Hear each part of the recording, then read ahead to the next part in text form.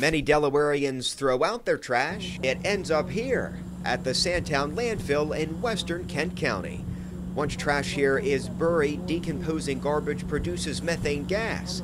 That gas is usually burned off, but can be used to produce energy. So these type of projects have huge ripple effects throughout the Delaware economy. To build these projects, we need to use Delaware labor and Delaware equipment. Cohen works for Ameresco, the company which installed these massive methane-driven engines at the Sandtown landfill. Ameresco will soon build 2 new engines here that will turn gas into electricity.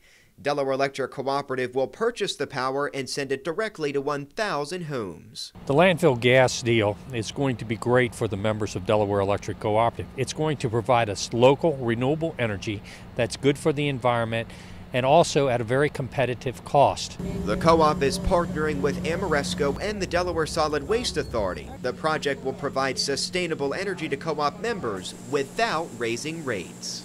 This is another way your cooperative is using the resources in Delaware to provide you with safe, clean, and reliable electric power. From your garbage can to your meter, clean energy generated from your trash, helping DEC reduce its reliance on fossil fuels.